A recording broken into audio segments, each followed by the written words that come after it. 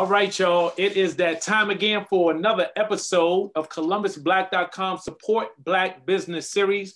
We're coming to you all live today with a special and very, very relevant topic for our business owners, and it is PPP Facts, right?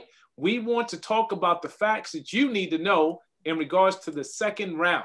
And I have some special guests here with me today that I'm going to introduce momentarily. But before we get started, for those that have not been with us before, I want to make sure you know who we are. So I'm Kevin Lloyd. I'm the founder and CEO of ColumbusBlack.com, which is an online platform connecting the Black community to commerce and culture. And how do we do that? We do that through our omni-channel platform, right? So whether it's through our website, through our email blast, our text blast, our social media presence, and pre-COVID and eventually post-COVID, our event activations as well to get you connected to the community. We focus on commerce and culture. The commerce side is what we're talking about today, which is business, right? So we want to connect business owners to those that want to patronize them and those that want to patronize them to the businesses, right? So, and then on the culture side, we focus on entertainment and activities to make sure that everybody knows all the great things that's happening right here in the capital city. So we've been around for 15 years and we're excited for the opportunity to bring very relevant topics like this one tonight. And our show tonight is also sponsored by the Ohio Small Business Development Centers at Columbus State Community College. So we're excited to have them as a sponsor and excited to have them on the show with us tonight to talk about something so important to the future of each one of our businesses. So with that being said, we're going to shift gears away from me and what we are here doing today at Columbus Black to get into the topic of discussion. PPP Facts, which you need to know about the second round, right? So with that being said, I want to introduce our first guest, Tonya Wilson, who's a business advisor with the Ohio Small Business Development Center at Columbus State Community College. So Tonya, I'm going to let you go ahead and introduce yourself and tell us a little bit about you. Well, as you said, I'm Tonya Wilson. I'm a certified business advisor with the Ohio Small Business Development Center. I've been with the center since about 2007. And so I advise business owners. I, like all the other advisors in our center, are generalists. So we work with all different industries from, I have an idea and I don't know what to do with it, all the way to, I've been in business for 20 years and I need to I need a succession plan. I need to change markets. I need funding, which is where a lot of people come to us, etc. In addition to that, I specialize in marketing. So I have a heavy marketing background. And so I primarily am the only one in the office who does the digital marketing. We have another advisor who also does marketing, but I do all the digital marketing advising, and I also do marketing and branding for the center itself. Outstanding, outstanding. So appropriate for Tonya to be on the show tonight, especially with what we do at ColumbusBlack.com from a marketing standpoint. So thank you for joining us and taking the time to share some of your knowledge and expertise as well. Okay. Yes, thank you. Absolutely. And then we'll move over to Ellen Harvey, who's also a certified business advisor. And then she's with KIVA as a capital access manager. So would you mind introducing yourself as well, Ellen, and tell us a little bit about what it is that you do in your relationship with SBDC? Yes, Kevin, thank you very much. Yes, my name is Ellen Harvey. I am also a certified business advisor and provide one-on-one counseling, and also the manager of the KIVA crowdfunding platform, a microloan that we offer through the Small Business Development Center. With the SBDC, I provide counseling and I provide training in regards to loan packaging, as well as introductions into the KIVA program and assist with that. Been with the SBDC since April of 2018, been in economic development for over 10 years, worked with several other agencies. And so I am here to assist small businesses with all things lending. Awesome, awesome. All things lending, right? And this is, I think this is the perfect time for us to have you on the show. So Tonya, we're going to come back to you for a second. So in regards to SBDC, I know you mentioned a number of things that you can help with. Would you mind sharing a little bit more, especially based on what you guys have seen in 2020 and now going into 2021 as it relates to business offerings and how you all can help?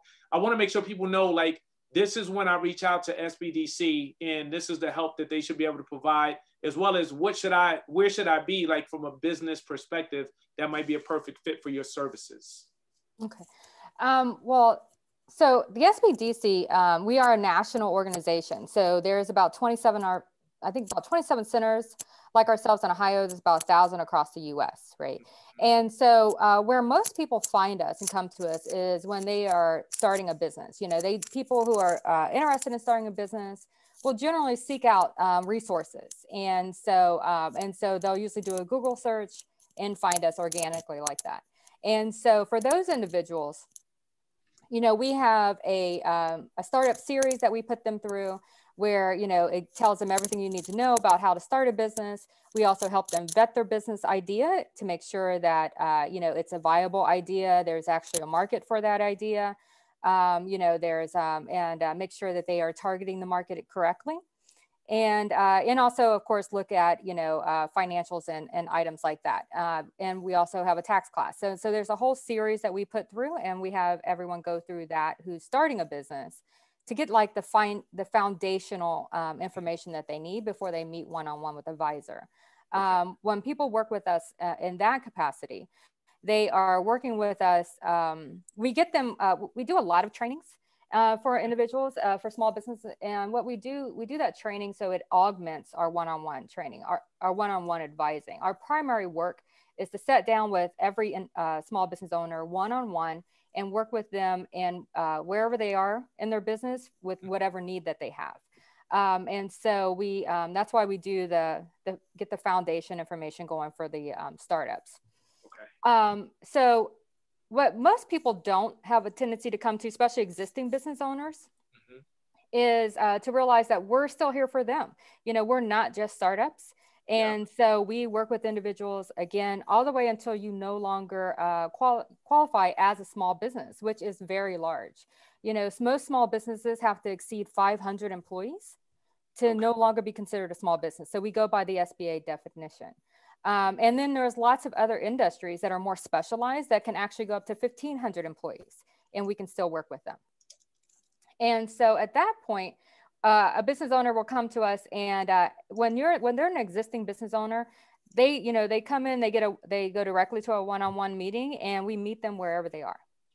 And so typically in this past year, as you were saying, lots of issues that are coming in and concerns, and people need assistance with, of course, capital. You know, they've lost a lot of, you know, businesses have been shut down because of COVID. You know, people are staying home. And so they're having to find another way to reach people if they are allowed to be open. And in that situation, that's where marketing comes into play. So marketing and capital has been the biggest needs in this past year. Yeah, marketing and capital. All right. Well, we're going to be talking about both of those today. So with that being said, we're going to go ahead and shift in to the topic of discussion, right? So PPP, the Payroll Protection Plan. And before we get started there, I want to make sure for our guest tonight, if you have a question, you can drop it in the chat, okay? Also, if you know a business owner, please tag them, right? So right now, any business owners you know, they should be listening into this call, whether they decide to leverage this as an option or not. You don't want to take the opportunity or miss the opportunity, should I say, when we have experts on the line like we do tonight. So with that being said, Payroll Protection Plan. Can you all explain to us in this most simplest form, what does that really mean for the everyday business owner, and what do we need to know about it? So the Paycheck Protection Program was actually created to make sure that the workforce could stay employed. And so funding was provided for businesses that are already in existence, that have been operational since 2019, since February of 2019. And what it does is provide for 2.5 times of the average monthly payroll expenses to cover costs like, of course, payroll, right? Health benefits, limited non-health contributions, mortgage interest, rent payments, utilities, things like that. Portion of it, when it initially was rolled out, was forgivable, and that percentage has changed over time. Now, as long as 60% of the funds is going towards payroll cost, the payroll protection program loan can actually be forgiven. And so it has changed over time and has morphed quite a bit. And so now we're seeing the rollout of the expanded version of the Paycheck Protection Program, which now includes phase 2, where businesses are able to reapply if they've already received one paycheck protection loan, and a reopening of the program to allow those individuals that have not been able, or businesses that have not been able to participate in it, an opportunity to do so. Okay. So thank you, Ellen, for explaining that to us and breaking that down. So how does it work, right? Like, so I know that there's been a lot of questions in regards to who really qualifies for it, and how do you go about, even, and obviously a lot of information is online, but how do you go about the process? I know that there's supposed to be a form online. How does that whole process work for individual business owners? Yes, great question. So the program is not a direct loan through the SBA like the economic injury disaster loan. It is a loan that you do have to apply with your local banking partner. The best option is to go to the bank of which you already have a business relationship. If that bank or credit union or local CDFI is not able to provide you funding, there is a tool that is on the SBA's website that is called Lender Match, of which you can put in your information and find a lender that is offering the programming for the PPP. Once going to the bank, you are going to be given an application. It's a 5-page application that the business owner is going to need to complete. And if the funding being requested is under $250,000, the required document is not asked for until later. At that point in time, with the application, the banking officer can assist the business entity in completing that. They can come to us for assistance with that resource. And the Columbus Urban League, through their program, is also offering assistance with the application and with advocacy work for minority businesses as well. The application is pretty involved. There are a couple of things that I want to highlight in that application that businesses do need to be ready to have available to be able to complete it. And one of those is the NAICS codes. The application refers to this code, which helps define for the SBA the industry in which the business operates. So that is something that is needed on the application, that a lot of businesses do not have that information, that they would need to go and locate their NAICS codes, and that's NAICS. Okay. In addition to that, they also need to make sure that they have their identification number. So the employer identification number, their tax identification number. And they can find that on their Schedule C of their tax return, or on their 1120s if they're a S Corp or corporation. An average amount of their monthly payroll, there's calculations, formulas that is on the SBA website that they can use in helping them to calculate that, in a certain time frame of which they can look at to assess that. The easiest way really truly is looking at the annual and then dividing that out by 12. But there are some businesses that are seasonal that won't be able to look at that, or maybe fluctuating. They can look at quarterly figures for that as well. And with the new rollout of the phase 1 applications, again, these are for businesses that have not applied for it yet. They can look at quarters as well for qualifying for that. But there are, like I said, there are forms that can be used that the bank can provide in helping them to calculate that, as well as links on the SBA website that takes you to access to formulas that you can use to calculate that monthly payroll cost. But you need to have those records available to be reviewed. And then at least 20, if any owner has interest exceeding 20%, they also need to be a part of the application, and you would need to have their information as well. there's some things that is good to note about this process. And that is that again, the business has to have been in operations before February 15th, 2020. In addition to that, there need to be ongoing operations. So we can't have a business that unfortunately has had to close their doors and is now seeking funding to take care of some expenses that they had prior. This funding is not for that. Again, it is for the maintaining of operations and maintaining of employment for W-2 employees and of course yourself if you are just a sole proprietor or one owner. Can you do me a favor, not to throw you off, but I know that there tends to be a lot of questions around the requirement of W-2 versus 1099 and whether or not people can qualify or not qualify. Can you clarify that for those who are wondering about that? Because I think, you know, especially with some Black-owned businesses, right? We're talking solopreneurs, may not be, you know, doing a W-2. They may be contracting, they may be a 1099. How does that work for those individuals in this situation? Do they qualify, not qualify, things like that? Yeah, so the funding is available for sole proprietors, one owners that are not W-2ing themselves.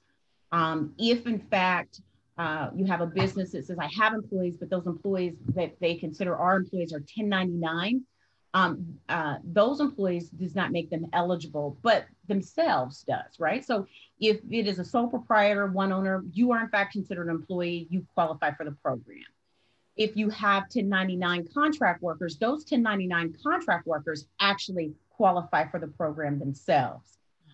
So it is for the one person owner of a sole proprietor. It is for a one person, 100% owner of a limited liability company.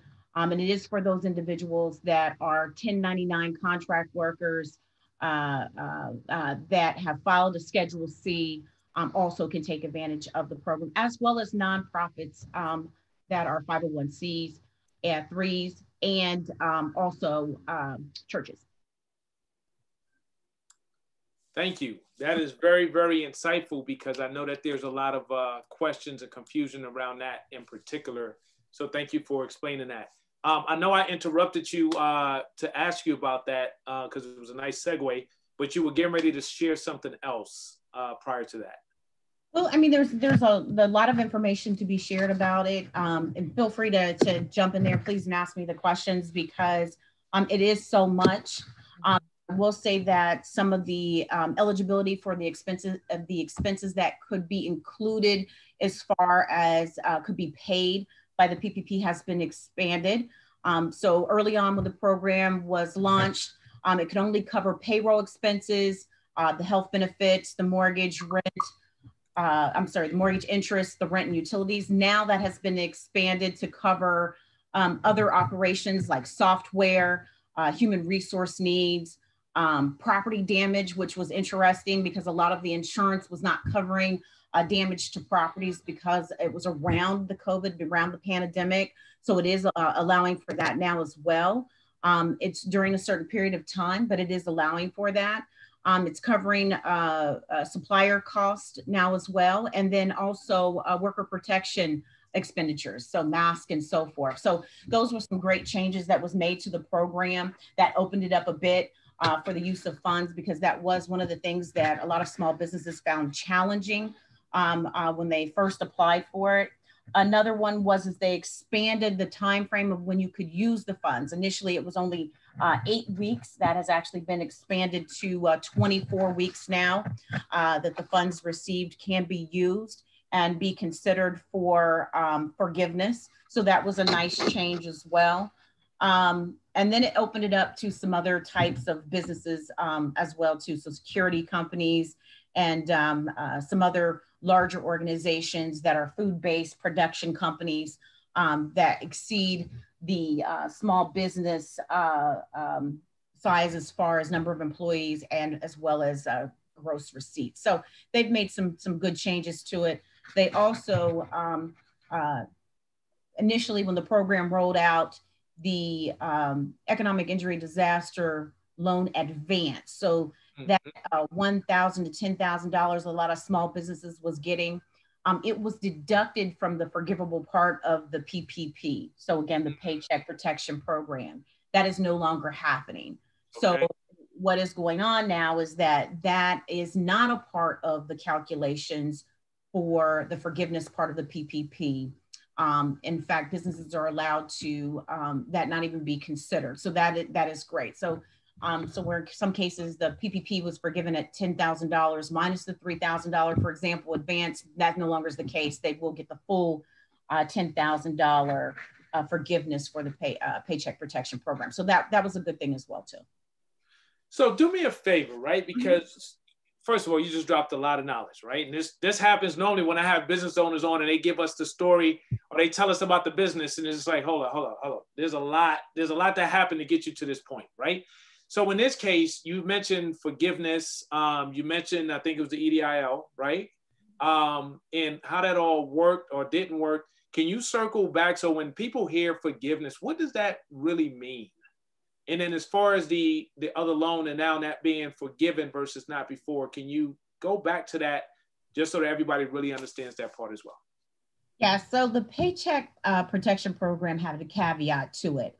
And that was that if you use the funds based on the percentages that was outlined in the program, and at this point in time, that's 60% of the funding that you received, specifically to pay for maintaining the operations and payroll for your business, that you then could apply with your banking institution for forgiveness of the money that you received. And it wasn't just for the 60% that you paid out of the loan funds, but it was for all of the money that you received. So for an example, $10,000 and you took $6,000 of that and paid towards operating expenses and payroll of the business, you then could apply with your bank form 3502, I believe it was, to have those funds that you received waived.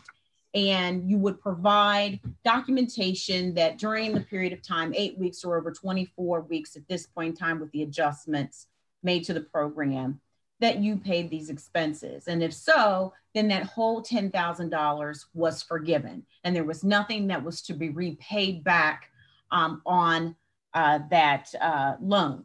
Now, if in fact you did not use the funds, and you didn't have to, but to take advantage of the forgiveness, you did. But if you did not take 60% of those funds and put it towards the eligible cost for the program, then your loan actually became a loan. And if you received funding before, I believe it was June 5th, 2020, I think. I'm sorry? June 5th of 2020? Yes, that's correct. If you received funding before June 5th of 2020, then the balance became a loan that was repaid over a 2-year period of time at a 1% interest rate. If it was after that, and with the new guidelines, that's now been extended, that loan would be repayable over a 5-year period of time at 1%. But again, to reiterate, if in fact you use the funds as they were supposed to be used, as intended, based on the eligibility requirements at 60% usage, then you would be able to waive the entire loan completely. Nice. Thank you for explaining and breaking that down. So hopefully everybody actually got that. If you didn't, the cool part is this is recorded. So you can actually hit the rewind button and go back and play it again because that was very, very well explained. So thank you for sharing that. Ellen, you dropped a lot of knowledge. Tonya, was there anything that you wanted to chime in on from what she has shared thus far, even if it relates to helping businesses to go through this process the first time and maybe even the second time so far? Anything that you want to add on to what she shared thus far?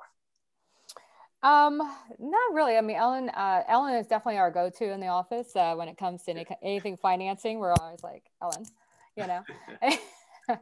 And so we also have a lot of this information on our website. And so on our website at sbdccolumbus.com, We have a page on there called COVID-19 Recovery. And so you can just link to it at the top. And it will provide some of these bullet points that Ellen was talking about, but then it'll actually link back to the SBA website where you can get that, where you can also get the form that Ellen talked about, the forgiveness form. And so you'll be able to find a lot of information there. Some of the things I know, like with some of our small business owners, and Ellen, I don't want to throw a question to you, but in terms of, you know, with some of the business owners, like unfortunately, especially starting out, you know, the bookkeeping isn't always great, right? Yep. And so I think that becomes some of the challenge with the PPP when our clients are trying to, you know, show that they can qualify for it, which this has made it easier this second round, you know, talking about the sole proprietorship, but being able to be clear to show how they've been tracking payroll. And then also when it comes time for forgiveness, you know, they have to be able to show that they actually use those funds appropriately to get that funding. Ellen, did you have anything? Are there any specific ways that they would do that? I know we have had a form on our website. I believe there's a document checklist, and so I think some of that you know, could be still corrected in terms of how that they could actually. What does a small business owner do? You know, when they maybe not have had the best, you know, payroll tracking. Mm-hmm. Well, the guidelines for the documentation required underneath 250,000 is less than if the funding is beyond 250,000. Mm-hmm. Regardless, for this program, they are going to have to provide the appropriate documentation so that the monthly amount for the payroll can be calculated so that the percentage of the loan amount or the loan amount can be determined.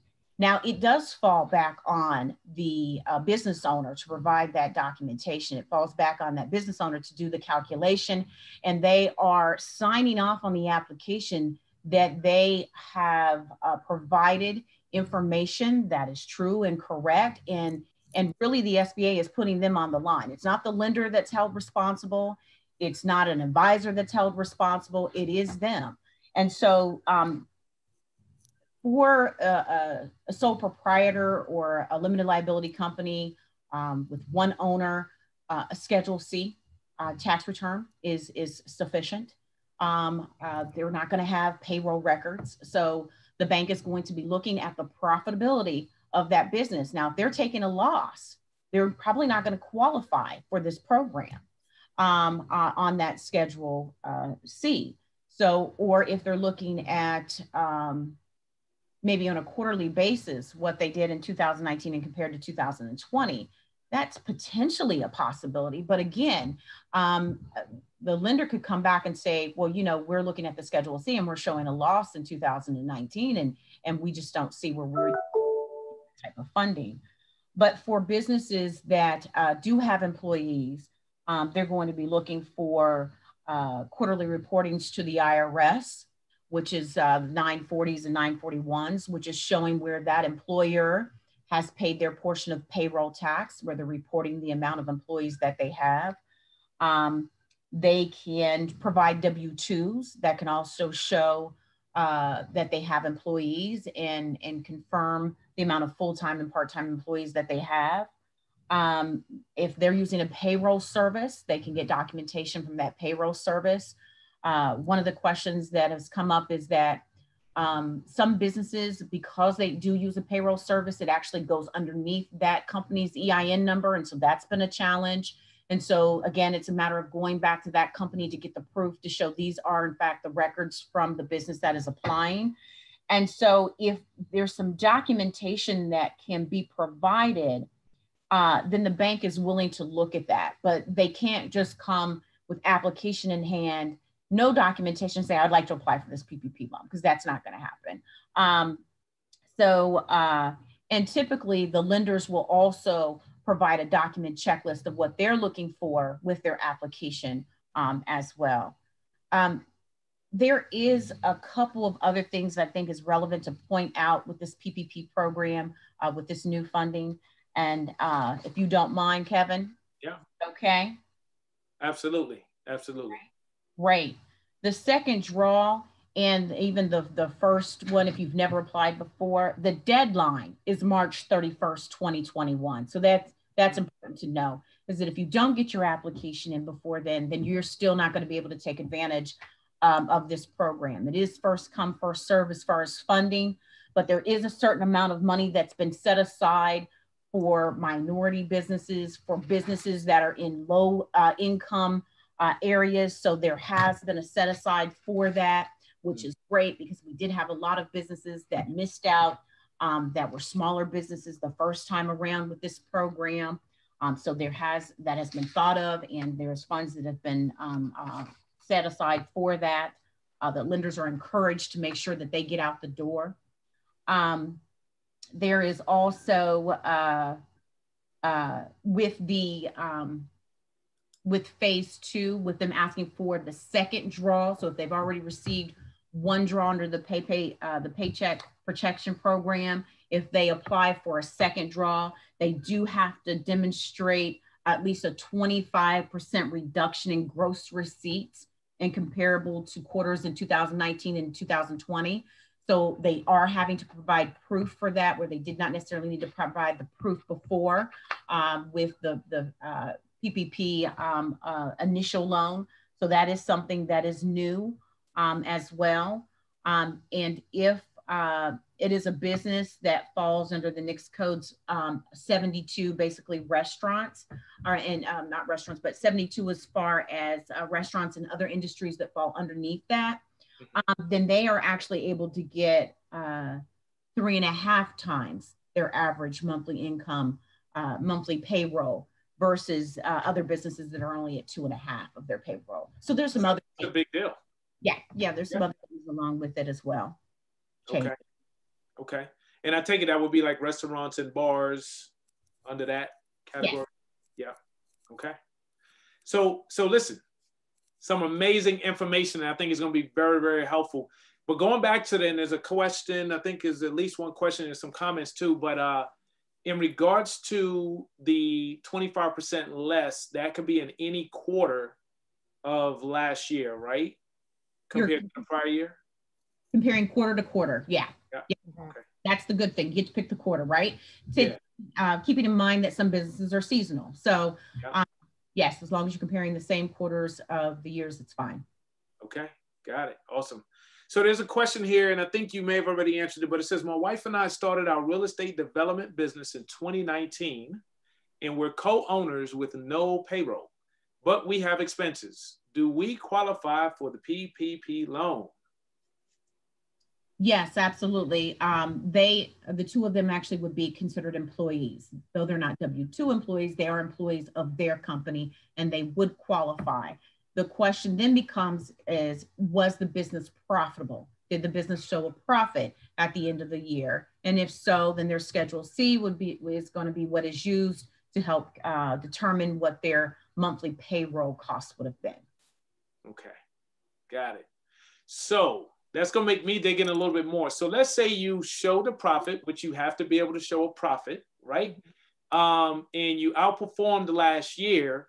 The big thing is whether or not, and by the way, when we ask quarters, is it just any 3-month period within that entire fiscal year? So let's just say it was March, April, May of 2020 versus March, April, May of 2019. As long as you showed a 25% decline and you were profitable in 2020, you would be able to qualify. Well, that would be for the second draw loans. So that's only for those. So if they received a PPP loan initially and they're wanting to get a second one, then that rule applies. If they've never received a PPP loan, then that rule does not apply. Mm-hmm. Very good. Okay. Thank you for answering that. And then the question from Scott earlier, you answered. So thank you for that. Remember, y'all, those that are watching right now, you get the opportunity to ask a question at this point in time while we have the experts on the line, which is critically important because some people are going to watch this tonight and tomorrow and this weekend. And guess what? They won't be able to ask on the spot. And we're going to tell them what they can do to still get their answers. But right now you have the opportunity. So if there's anything on your mind, drop it in the chat and we'll get that answer before we wrap up this evening, okay? So with that being said, so let's actually talk about what are the next steps, right? So I'm a business owner. I just heard what you all just shared. And like, so what's the first thing that I should do? I know you mentioned, you know, your bank and we can reach out to you all, but like, what's the first step for the person who's listening to this? They've heard about it and like, I think I qualify based off of what they told me. And now I need to do what? So what I recommend is that they go to the SBA.gov website and they actually download and print off the Paycheck Protection Program application. And they complete that application because that will position them then to have all the information that they need when they speak to a banking officer. And then the next step would be to actually reach out to their bank and if they're and see if they are offering the program, because not all banks are, right? And if they're participating. And if they are, then that's great. Then you can set up an appointment or take the next steps that they're going to guide you to take in starting the application process. It doesn't take long to get funding on this program. Shouldn't be any longer than 60 days if you provide all of the documentation necessary when you apply. The bank cannot submit the application for approval to the SBA until they have everything that they need.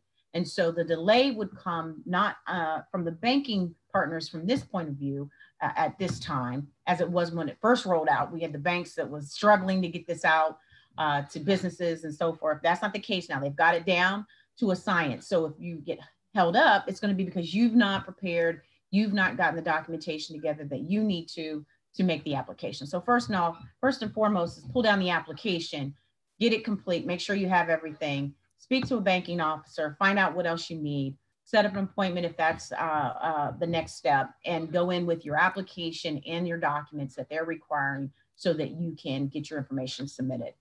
If your bank is not participating in the Paycheck Protection Program, go to the lender match that is on the SBA.gov website and put in your zip code, and it will give you a list of the lenders that are participating in the Paycheck Protection Program, and you can go to one of them.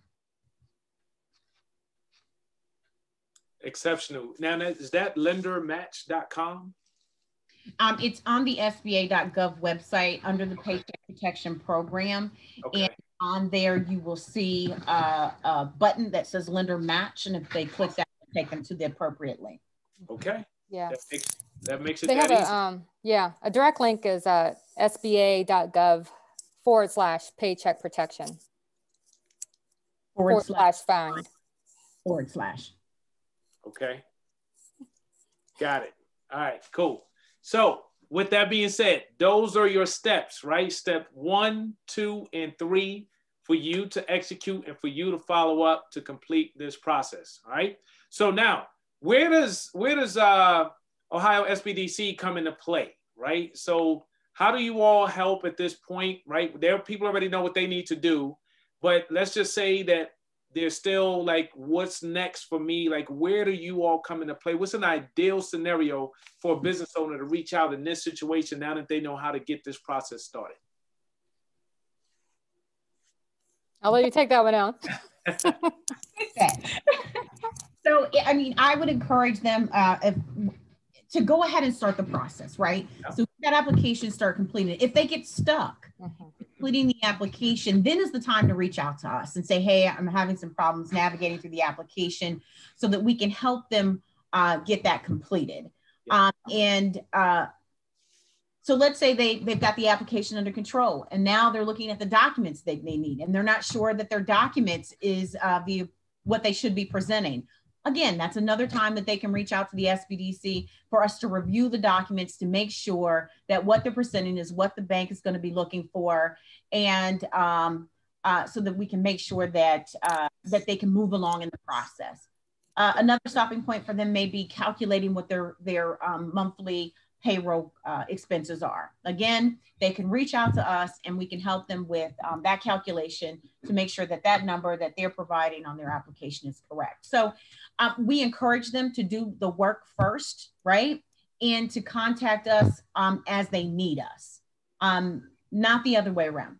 Don't come with blank papers in hand and say, hey, I need your help. Don't do that. Don't do that. Don't do that. There's too many small businesses that are in dire need, and we need to be as effective as possible. And that is allowing the small business owner to do some of the work first and come to us as they need our assistance. Okay. So I want everybody to take that message, right? Do your part first, right? Take the accountability as the business owner, own your documents, your paperwork, what's required, take the necessary steps. And then once you're at a point where you still need help, that's when you reach out, right? So don't come with the blank paper or no paper at all, right? Y'all heard it. So a couple of times. All right. So with that being said, so in order to get in contact with you all, right? So if they're going to reach out to SBDC or Ohio SBDC, how do they get in contact with you all? Forms of communication. They can always go to our website at sbdccolumbus.com. We have a contact us page on there. You'll also find our primary number, which is 614-287-5294. So they can just call in directly via either of those two channels. Will be a direct link. There are other, sometimes people find us through our state site. That one's a little bit more complicated for people to find. So there are other ways that people will find us, but typically it's going to be via that. Oh, and we also have an email address at sbdc@cscc.edu. But the easiest one is to just go to the website and do the contact us. Outstanding. And if you can't remember any of that, just go to columbusblack.com and there's a cool banner at the top and it'll take you directly to their website. All right. So that's an easy way as well. So with that being said, I want to go back. There's a question in regards to the documents, right? So you mentioned the documents, right? And I know that there's different things, there's different options. What would the key documents be that someone would need to have prepared? And I know that could be bank statement, you mentioned Schedule C, but just to recap that part again. So depending on the type of business structure it is, there's certain documents that business will have. So if it's a sole proprietor or an LLC, 100% owned by one individual, they're going to be coming with a Schedule, LLC, 100% owned by an individual, they'll come with a Schedule C. Okay. It is a business that has W-2 employees. They can provide their IRS quarterly 940s, 941s, 944 payroll statements.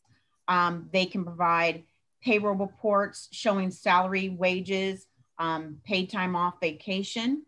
If they can also show W-2s for their employees as well.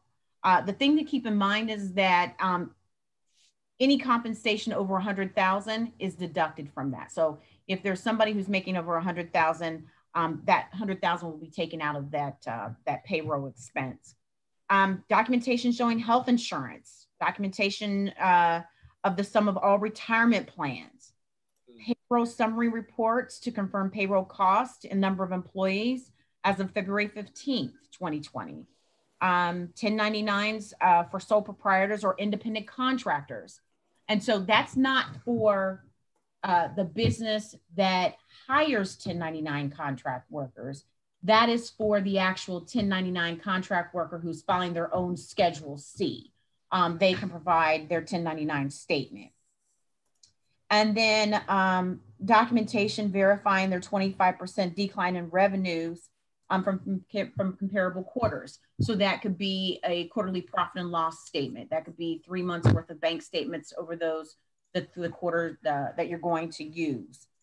So all of those things, and I think they're pretty flexible as far as what they're looking for, can be used in helping to verify whatever that figure is that you're putting on the application as your monthly payroll and operating expenses. All right. All right. All right. Sounds good. A lot of great information, right? So as we get ready to wrap up, one of the things that I want to do is I want to leverage this time because of you all's expertise of working with business owners to help point some business owners in the right direction, right? So this is kind of like our real talk. So we know that in 2020, one of the big challenges was paperwork and documentation, right? And that even came up earlier in this conversation. So as far as recommendations for business owners that may not have taken the time to identify a company or an individual to handle their paperwork and their processes. Based off what you all have seen, what are some of the recommendations or guidance that you will provide to help get those business owners on track? A lot of this I'm going to defer to Ellen because we are so much financial. I told you I'm marketing.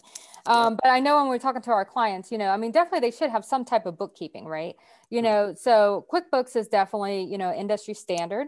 And like, there's all different types of levels that you can get with QuickBooks. I believe they have like a micro enterprise level that is like maybe less than $20 a month that they can get. They can do it online. There's also a program called WAVE, W-A-V-E. And the website to that one is WAVE app. I can't remember if it's app or apps, but I think it's WAVEAPPS.com. And what it is that it is another online based bookkeeping tool. And it is free for doing your bookkeeping, doing your invoicing.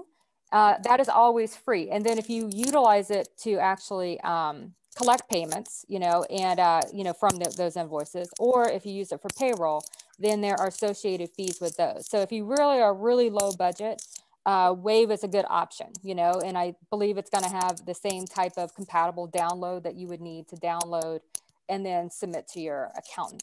So, so that's definitely one thing, is that you got to be able to make sure that you're keeping track of your records. One of the things to keep in mind too is that I think like one of our accountants, Dave Krebs, that he is a local small business owner himself. And he's a great supporter of small business owners here in Columbus, Ohio. And one of the things that he always looks at is the company's vision, right? And so really think about where you want to go with your company. And that's really what we want to think. I mean, because like what happens is that, problem that we run into, not just with the Paycheck Protection Program, but anytime a company is seeking funding, is if they're writing everything off and they have they're not showing any kind of profit on their taxes, then it doesn't show any value in the business, right? It doesn't show, like when a bank says, give me your tax returns. If there's no profit there, there's not going to be anything that they are going to be willing to lend for, because it's not showing that you're going to make the money to pay the lender back. So you got to really think about it. I mean, if you're bootstrapping and your expenses, of course, are legit, then, absolutely go ahead and write those off. But just remember that if you continue to show a loss in your business, it's going to hurt you in the long run, either for getting funds or for selling the business one day. No one, of course, wants to buy a business that doesn't show any kind of value, right? Yeah. So Ellen, do you have anything to add to that? Those were actually very, very great points. And I would say to the QuickBooks, I think is one of the better tools that small business can use. And there's one called QuickBooks Self-Employed that actually has a mileage app to it and so forth. And it's really handy and very user-friendly that I recommend to a lot of small businesses. In addition to that, Tonya's dead on when she's talking about, if you're writing off every expense to your business, you can see how it's impacting you now. If you're looking at these paycheck protection programs, you're not going to qualify. But beyond that, there's still other funding that's available and out there for small businesses outside of this Paycheck Protection Program, in regular SBA 7A, SBA 504 programs, regular business conventional loans the bank offers. But again, you have to show some type of profitability with that business to show that you have enough revenue coming in to be able to take on any type of more debt. And so I think that's a crucial piece that she pointed out there, that is that you don't want to write off everything to the point where your business has no value to it. So yeah, no, some great points there. Awesome. Yeah. And just the one thing about that Ellen made me recall about QuickBooks, the other nice thing about like some of the QuickBooks program is that there are a lot of associated apps for your phone that you can get, that can help you track your time, and that can also help track mileage, and they all integrate in with the with QuickBooks. So that's another thing too. You can use that, to track your, I think it's called timesheets, that can actually monitor time and everything. So the QuickBook has lots of great integration tools that would really simplify. Outstanding. Yes, Ellen. And here's the thing, though, is you think about your business and we think about the costs that are involved with running and operating a business. Bookkeeping, filing our taxes has to be a priority. It has to be one of those costs that are just automatically a part of the day-to-day operations of that business, as is buying inventory or supplies. It's not an afterthought. It is a part of the everyday process of running that business, and it should be one of the first things that is given consideration, is making sure that your books are handled, that they're up to date, that they're current, that the taxes are paid, and if they're not paid, that they're on some type of payment plan. Because the last thing you want is Uncle Sam knocking on your door, right? And asking to see your records, and you're pulling pieces of paper out of boxes and envelopes and so forth. So you want to make sure that you are taking care of the back office just as much as you are taking care of the front end and showing a good face for your business. You want to make sure your records are also represented well. Outstanding. All right, good stuff. Remember, the goal is to run a profitable business, not to run a business, run a profitable business. All right. So with that being said, y'all have brought it home, I think, right? And I don't have any other questions in the chat at this point in time. So before we wrap up, one of the things that we always do is, on these shows, you guys, you get the date, you get the time, and then you start preparing. And then at some point you forget to say something that you meant to say. And then we're done and the show is over. And you're like, I can't believe I didn't say that. So right now you have the opportunity, if there's one thing that's on your mind that you will be remiss of if you didn't share, whether it's around a recommendation, a thought, anything, personal perspective, business perspective, for those that are either entrepreneurs, those that are thinking about taking that leap in 2021 with all the changes that have happened in society, what is it that you may want to share before we actually wrap up today? Well, myself, I'll jump in there, and, as I said, at the heart, I'm a marketer, right? So that's what I do. And so one of the things I want to make sure everyone listening knows is that, we are, a grant-funded organization. Like, our success doesn't happen unless our small businesses achieve success themselves, right? And so we are here to be those free advisors, that, because it is paid by tax dollars, right? So you've already paid for it. So just come on in and let us assist you. And we will guide you. If we are not able to get you what you need, during the advising, then we connect you to resources. And one of the things that we do, especially in this realm of looking at these capital funding, right? Because there are going to be some people who are coming in, like, these funds are not for startups, right? So these are for existing business owners who have payroll. There are some, that where, I know with the EIDL, you were able to start. So I saw Ellen give me the look. There are some, if you're within a certain, so many months of starting, that you may qualify, but it's not like to start a business. It's not for business development. It's to help you recover from COVID, right? Mm-hmm. So if someone is in need of funding and resources, we look at every person individually, look at what type of business they have, what their situation is. And then we look and are able to connect them to the best possible resource, right? And then we assist in that process. And we are with them side by side. We don't just, send you off and say, hey, here's someone over here, go find someone to fund. We will pick up the phone. We have personal relationships with a lot of the bankers and a lot of the different institutions. So, we provide that assistance along the way. So just to know, like, beyond the COVID, we are still here. We do find can help with other resources. Ellen is our KIVA Capital Access Manager. So we do have a KIVA based program. We are the hub for that here in Central Ohio. So just to make sure that, that those other resources are available to us as well. Outstanding. And I would just add, Kevin, that there are still other loan programs that are available out there for small businesses to take advantage of. And the SBA EIDL, Economic Injury Disaster Loan, is one of them. They can still apply for that funding as well. In addition to that, they also rolled out a targeted Economic Injury Disaster Loan Advance. And that is for businesses that signed their application for an EIDL loan prior to December 27, 2020. They now will be given an opportunity to actually get the advance that they may not have been able to receive because funds were exhausted. The SBA is now going back, looking at those applications, to see how they can make those businesses whole and providing them an advance and even maybe more than what they initially got as far as an advance up to that $10,000. And so I encourage businesses to keep a lookout in their emails to see if the SBA has reached out to them about that program. And they're specifically looking for businesses that are located in low-income communities that have demonstrated that they had a 30% reduction in revenue. And so they want to make sure that they're still getting them some funding that is not a loan. So I think that's something that businesses should be aware of and make sure that they're paying attention to.